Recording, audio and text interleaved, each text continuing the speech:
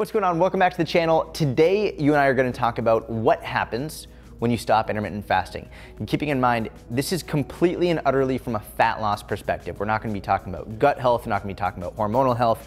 We are only talking about what happens when you stop intermittent fasting from a fat loss perspective. Also, if you haven't seen it already, I have a full intermittent fasting course. It's 100% free. It's on YouTube. The link is in the description. It's a full course on basically different ways to use intermittent fasting if you want to give it a shot. But today we're going to talk about the 3 different options that could happen when you stop intermittent fasting. The first one being a full stop, just out of nowhere, you're like, I'm going to stop doing it. We're going to talk about that.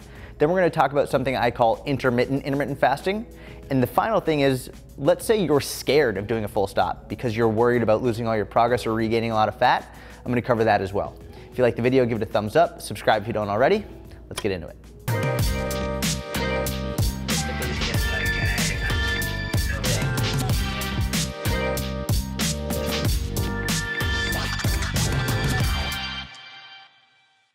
All right, the first one we're gonna start with is the full stop. And this is basically the easiest way to ask the question of what happens when you stop intermittent fasting. No strings attached, no emotions attached. What happens from a fat loss perspective if you just stop intermittent fasting one day?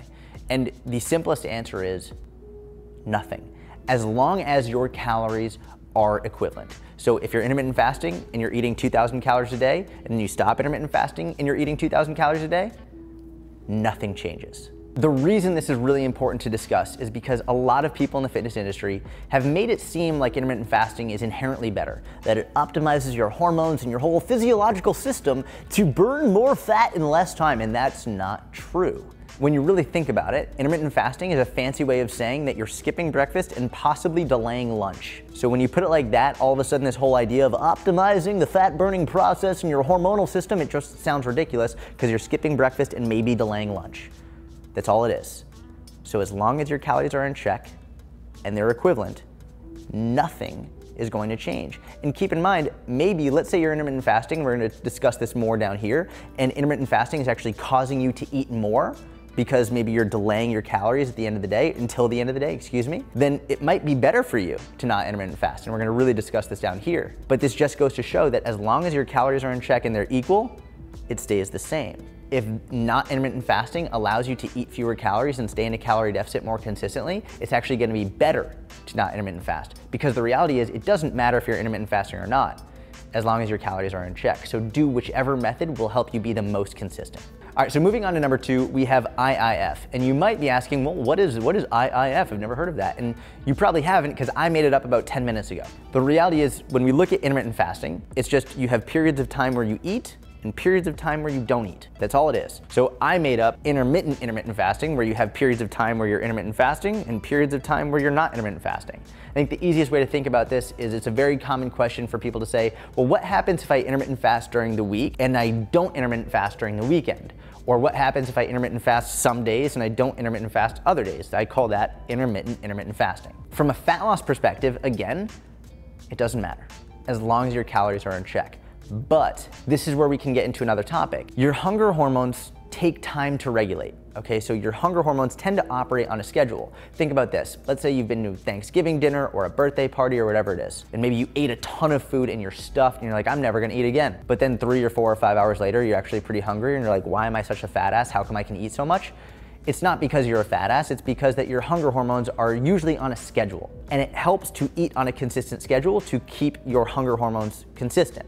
Whereas if you're doing something like this, where some days you're intermittent fast and some days you don't, your hunger hormones are more likely to be sporadic, and then you're more likely to get hungry more often. Which is why for me and my inner circle members, I really like to recommend making sure you're on a consistent schedule. Regardless of whether or not you're intermittent fasting, I don't care which one you do, just make sure that you follow something consistently to make it as easy as possible to be consistent.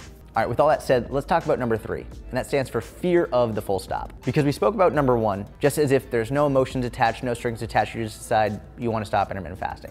The reality is, a lot of people are intermittent fasting because they're scared of not intermittent fasting. They're scared of the idea of having breakfast. And I'm telling you this from personal experience. This happened to me about a decade ago when I was intermittent fasting, and I was scared to eat breakfast. And I remember one day just being like, this is ridiculous. I'm scared to eat breakfast. Why? And it was because I'd been led to believe that intermittent fasting was the single best way to optimize fat loss, and it had literally scared me away from eating breakfast. Until one day I called myself on that nonsense and I realized that calories were the most important part above all else for fat loss. And I required myself to eat breakfast because it might sound weird, but usually the thing that we're most scared of doing is the thing we need to do in order to help us get over our fears. Now, I didn't realize it at the time, but intermittent fasting was perpetuating my binge eating. And I didn't tell anyone about it. I've made a video on it. If you want to see how I overcame my binge eating, I have a link in the description. But it started from wrestling. And I was wrestling from a young age, cutting a lot of weight, and then I got into intermittent fasting. And this idea of saving all of my calories for late at night was very tempting. And I did it for years. The issue is I ended up demonizing breakfast and getting scared of breakfast, and then I fell into that trap of, well, can't eat breakfast, so I'm gonna save all my calories for the end of the day, and the more I saved, the more I could binge, and just kept on going and going and going until I decided I can't do this anymore. Binge eating is making me feel awful. It's isolating me from my friends and family. It's preventing me from being able to work as well as I can and from do what I want to do. So I required myself to eat breakfast, and eating breakfast was the most important thing that I did in order to get over my binge eating and actually help me get to a leaner physique and be happier with my body.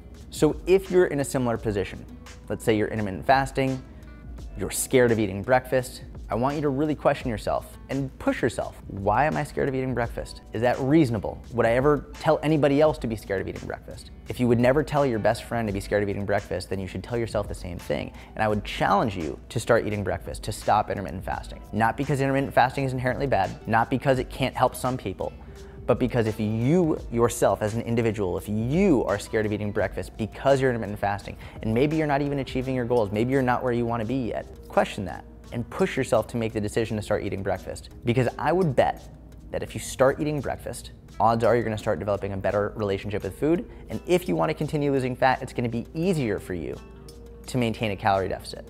Now, some things to consider. The first time you're gonna eat breakfast, you're probably gonna feel anxious. Maybe that'll last for the first week, or maybe even the first month.